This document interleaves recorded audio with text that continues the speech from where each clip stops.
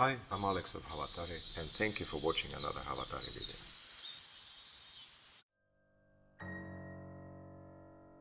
In this video we are going to talk about safety issues while working with kitchen knives.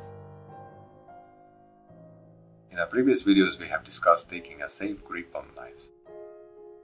Another important issue is the way the knife user is holding the product that he or she will be cutting. A following grip on the product is widely popular with professional chefs. It is commonly being called the hook grip. The idea with the hook grip is to keep your fingertips away from the cutting edge. The fingers are bent and the fingertips are holding the product.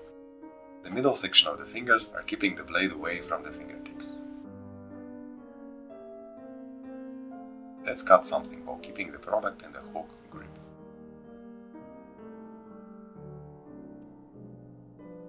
The blade is kept safely away from the fingertips.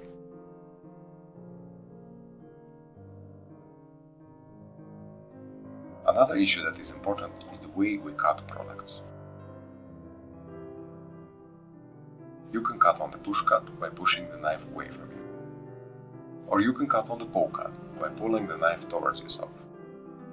Depending on the hardness of the product, different ways to cut should be used. A paprika or a tomato have soft structure. They can be successfully cut with a pull cut. A pull cut is more gentle and precise. Here is a good example of a hard product, a carrot. A hard pear is another good example of such a product. Cutting harder products is much easier with a push cut. A pull cut would be more challenging to perform with harder products. Push cut is a more powerful cut, but is not as precise as the pull cut would be. How to clean your cutting board safely. Here's a typical mistake that is widely spread with both home cooks and professionals. After cutting, the product is removed from the cutting board with the edge side of the blade. Here's a small trick for cleaning the products of the cutting board in a safe way. When cleaning the board, turn the knife around and use the backside for removing the products.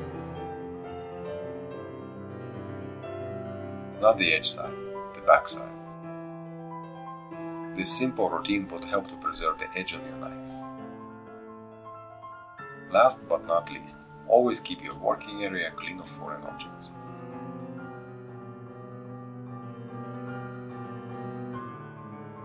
There is a big risk of accidental damage if you would have some other objects close to the area where you're cutting products. Look here, I have accidentally hit this cup and by doing so damaged the edge of my knife.